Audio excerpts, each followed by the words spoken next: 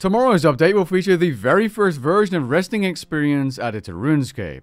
Let's talk about it, so whenever you're ready, grab your cup of tea, sit back, relax, and enjoy. Over 60% of my viewers aren't subscribed, and as I'm closing in on that big 100,000 subscriber milestone, I'd like to remind you to subscribe.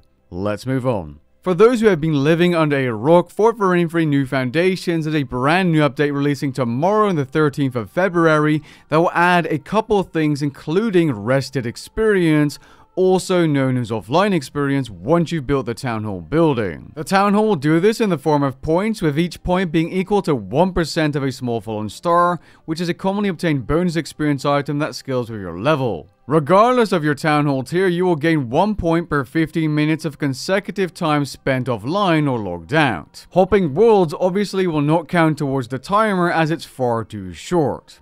Now, while it doesn't seem like much, gaining 1% of that small fallen star every 15 minutes spent offline is definitely helpful. At level 99, this is the equivalent of getting 426 bonus experience per hour, or about 10,220 bonus experience per day. While your offline points gained do not scale with your Town Hall tier, your cap of small fallen stars do, from 5 to 10 to eventually 15 at tier 3. This means you'll hit your cap of bonus experience in around 5.2 days at tier 1, 10.4 days at tier 2, and 15.6 days at tier 3. The total amount of bonus experience you can gain at level 99 by going on holiday, so to speak, including players who've received a 2-week vacation from Jagex, would be 51,000 experience at tier 1, 102,000 experience at tier 2, and 153,000 experience at tier 3.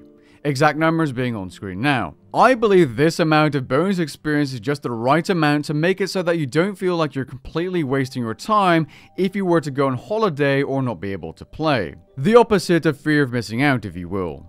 You could argue that this will make you log in at least every so often, and I suppose that is true, but it's a good change either way.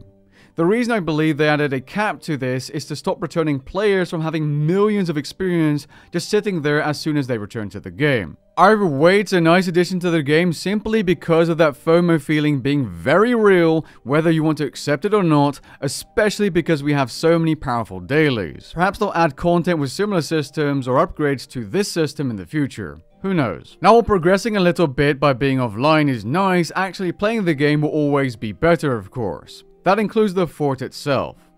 By scaling inside the fort, you'll be able to gain 5 to 15 times as many points per hour or day. How? Well, you gain 1, 2, or 3 points depending on the tier of your Town Hall per 3 minutes.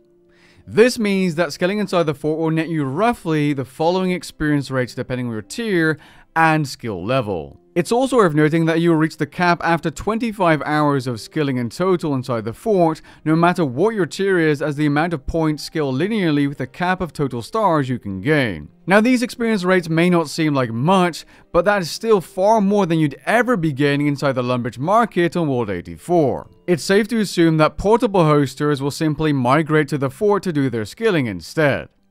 To clear up any confusion, this fort is not an instance area, but instead a public one like the PVM hub. Now, there are multiple banks inside Fort Forinthry, and as you might have seen, there are 2 banks fit for portables if you watched my preview video I made for the official Runescape channel. One is an NPC in the center, and the other is the bank inside the workshop. Since the first tier of the Town Hall doesn't have high requirements, being 10 construction, I think it's safe to assume that this will be the skilling hub of RuneScape, so to speak, purely from an efficiency standpoint. And I think this is really cool because a skilling hub is something I know players have asked for in the past. It's something I wanted to see as well. One thing I do hope to see left back in Lumbridge are the conversations in those portable worlds. I mean, the stuff you read in the chat there is just something else. It just really is. The fort will also have a lodestone which can get you where you need to be without too much running, which I believe can be built straight after the mini quest tutorial. If that still isn't enough for you, you can use the newly converted lumberyard teleports to teleport straight to the center of the fort. Not sure how useful those will be, but it will bring you to the skilling spots a handful of seconds faster. So, rested experience and a new skilling hub. I'm really positive, but what do you think of the fort so far? Let me know down in the comments below. Catch you guys in the next one. Peace.